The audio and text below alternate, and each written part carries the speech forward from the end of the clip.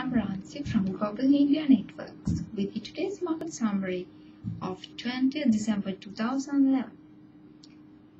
The all-share price index dropped 9.02 points to close at 5,851.94 at minus 0.15%, while the Lanka price index also dropped 17.16 points to close at 5,088.25 points at minus 0.34%.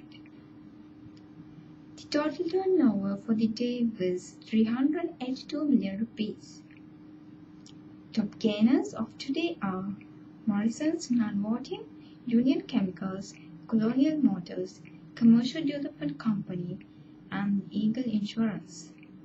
The top losers of today's market are EB Crazy, HDFC Bank, Hunter & Company, the Colombo Pharmacy, and Cargo Boat.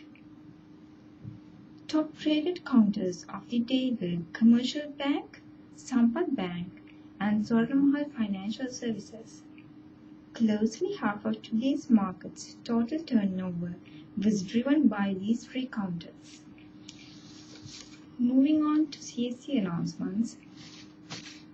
People's Finance plc has announced conversions of their warrants into ordinary shares with the priority of its expiry date on the 17th January 2012.